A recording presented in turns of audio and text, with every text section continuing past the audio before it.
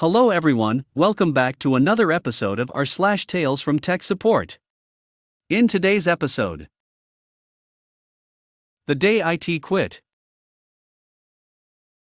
All hot and bothered in the server room. Before we get started, make sure to subscribe so you will never miss a video. So let's get started. The day IT quit. So I wrote a comment about an office move at my previous employer, where I was told that aircon was not as cost efficient as opening a window. There is a bigger story to it which is really worth sharing. So I joined the company after a long stint with a very well-known organization in the UK. At that job my opinion was largely respected. I was part of some major projects and regularly sat on advisory boards for IT within the org. The only thing lacking was the onward progression, and after 5 years I had reached a plateau. The interview was good. A strange location, but close to home and reasonable pay, managing a small team. Some tough questions thrown in, but nothing I did not know how to handle, or hadn't come across in the past. I got offered the role and started after a brief notice period. Many platitudes were thrown my way by my director at my leaving party, and there was a genuine feeling of loss from everyone in the department in the build-up to my last day. I started in the new role and quickly tried to get the lay of the land. I sat with the staff and asked what they do, and how they do it. One particular member of staff was prone to working from home to cover sick leave, which I had been told to get a handle on. I changed the working from home policy, and within 2 months my entire team had attempted to have me fired by whistleblowing that I refused to let the team have my password, and I was hacking the computers. It ended with the instigator being let go, so I was down one member of first line. In short, the outgoing IT manager was related to the boss, and was being moved sideways. The team itself was a ragtag bunch making do with what they had been left with after an IT outsourcer had ballsed up the systems years previously. 2 of the staff had no IT experience, and had been placed in the department to keep them from causing trouble. Under my management the department transformed. I put in place loads of efficiency changes to get the department doing things right, simple things like WDS to deploy PC images and WSUS for patches. I got the department new servers and got the systems to be almost automated to the point where the IT department mostly did document management, first-line support, and development. We got to participate in an office move. A seemingly normal thing for most IT departments, but in our case it was a minefield, especially given that we were being given 1 month to do it in, including fiber runs for internet, 3-month lead time from OpenReach in the UK. So we get the move done in 6 weeks. On the day the new office opened we had one call about a printer not working. I sent an email stating to our absent boss that it had gone well. I got an email back stating that it was disappointing that the printer issue hadn't been identified in advance. I was gobsmacked. I had been having discussions with a recruiter who was headhunting for a huge once-in-a-lifetime role, and I'd been putting him off for a week because I wasn't confident about one particular area they kept going back to. I called and said I'd go for it. So the interview went well. I had a good chat with the potential new boss and waited. The next day I had a sit down with my first liner. Hi AP, I need to let you know I am moving out of the area. I'm going to be handing in my notice. I'm going to use the relocation as an early retirement. Me, wow, that is really good for you. Obviously I am really sad that you will be leaving, but I hope you enjoy the new home and the retirement. Thanks. I wanted you to know before I sent the letter to HR. So the HR department is notified, and later that day my boss has a brief exchange with her. Boss, I hear you're leaving us Yes.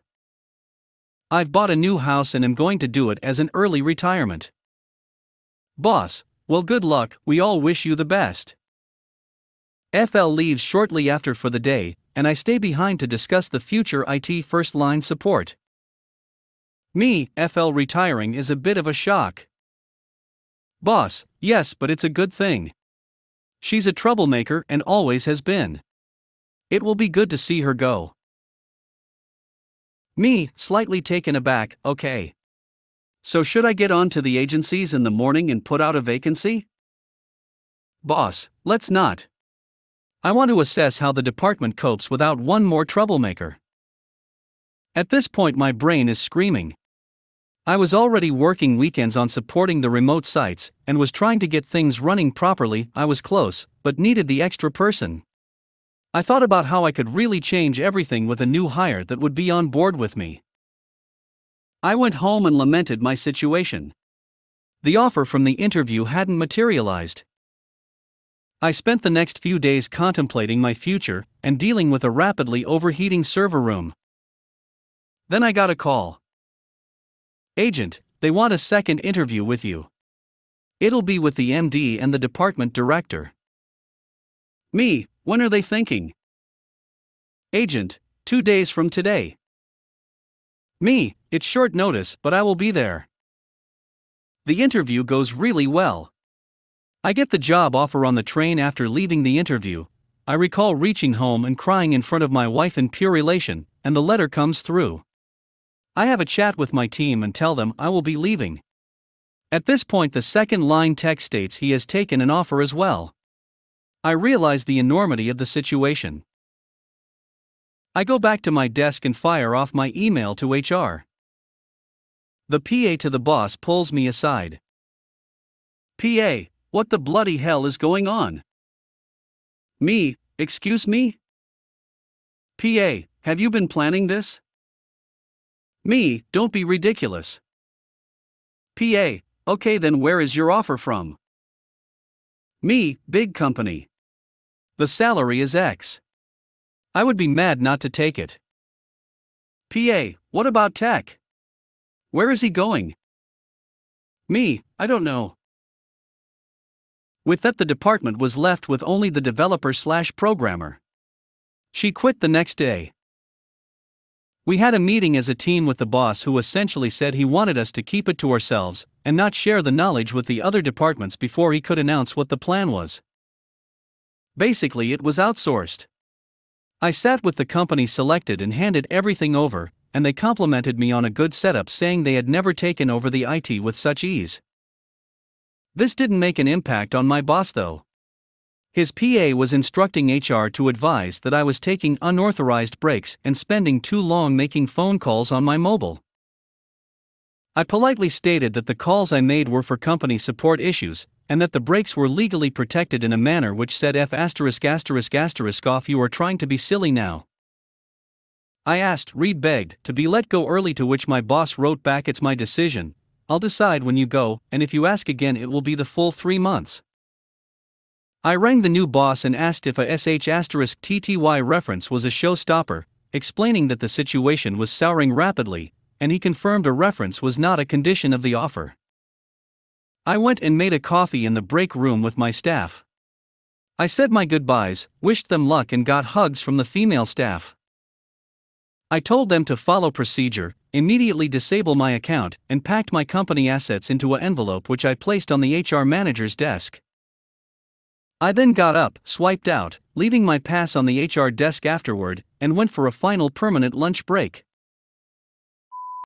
All hot and bothered in the server room. Had a chat with an old colleague yesterday, and I was reminded of this tale.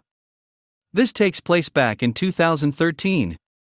I had finally had it with the sleazy attitude at the fix-it shop, another tale for another time, and gotten a job at a server monitoring and maintenance firm. Not exactly what I studied at university, but at least it beat flipping burgers like some of my former classmates were doing at the time. I was still very much a bumbling greenhorn scrambling to stretch what little of my university education that could be called server knowledge to fit a job description focused exclusively on server knowledge when this happened. It's mid-July and the heat has driven us unlucky few not on vacation to beg, borrow, and steal every fan we can get our hands on to keep the office somewhat bearable. Well, there I was, sitting in my fortress of fans when the monitoring software threw up a big alert notice.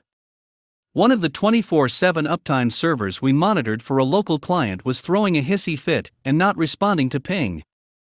After a quick round of rock, paper, scissors that I lost. I had to leave my precious cool office and head out to see what was causing the server to misbehave. One car ride across town later, and I found myself at a small building in the business park just outside town.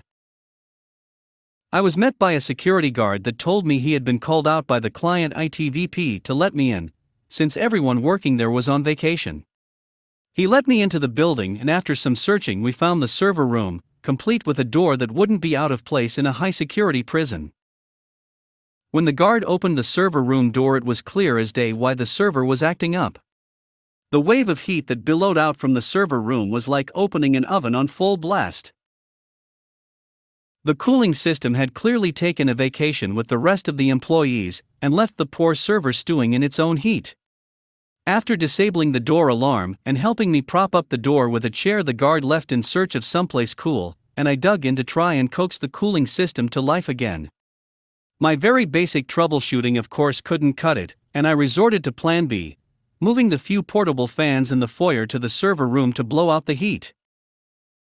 The fans were the kinda expensive, back then, rotating tower type that blew out air in a vertical line instead of the usual circular fan head.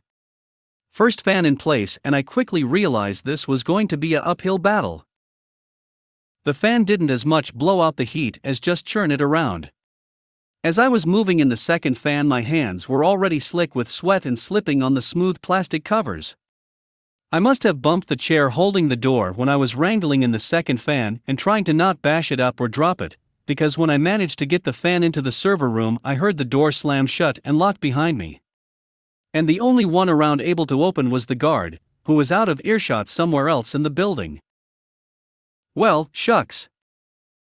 Luckily enough, I had cell phone signal in the server room, so I called one of my coworkers at the office and told him what had happened. After the laughter had stopped, he promised to head over to find the guard and tell him to let me out. It was only after I ended the call I realized something bad. The heat was building again, slowly but surely. The fans I plugged it wasn't up to scratch, cooling down a open foyer, not to mention a closed server room, and I made a rough guess how long the server would survive in the building heat. The number I came up with was not very reassuring number. T-60 minutes to complete server meltdown. I shifted the fans to blow directly towards the server, and put them on the highest setting. Nothing more I could do now but wait for my coworker to drive over and let me out. T-30 minutes to complete server meltdown. I checked my phone. 30 minutes had passed since I spoke to my coworker, and he promised to fetch the guard. I was sweating all over now and wished I had brought water with me. In an effort to cool down somewhat, I stripped down to my underwear, as my shirt and pants were already soaked enough with sweat that I imagined I could squeeze it out. Bra and panties are pretty much the same as a bikini, right? And bikinis are summer wear, right? So I was still dressed decently for summer, at least in my mind. T-20 minutes to complete server meltdown. I felt I couldn't wait any longer. I called the office and got another coworker on the line. I asked if we could break the 24/7 uptime and shut the server down instead of having it melt itself, and me with it, to slag. He said he would text me the commands I needed to gracefully shut it down, and he would square it with the client later. T-15 minutes to complete server meltdown. Pling. I grabbed my phone and hastily read through the message. There was a lot of commands needed to shut everything down without the server losing its mind completely. I propped my phone up near the keyboard and went to work. T-10 minutes to complete server meltdown. I must have looked like every teenage nerd's dream when my coworker and the guard eventually opened the door. There I was, wearing only my underwear, glistening with sweat and smashing in the last commands to gracefully shut down the server before it cooked itself to death. Server shutting down. Meltdown averted. My coworker later told it took so long because he had to search for the guard. Apparently he had, after searching for almost 20 minutes, found the guard asleep in one of the few offices that had a ceiling fan installed. I was too wrung out to give him a good earful, so I just downed the bottle of water my coworker gave me and got dressed again. Once back at the office, I was told to take the rest of the day off to recover from my ordeal, and for my coworkers to laugh at the newbie behind her back, I guess.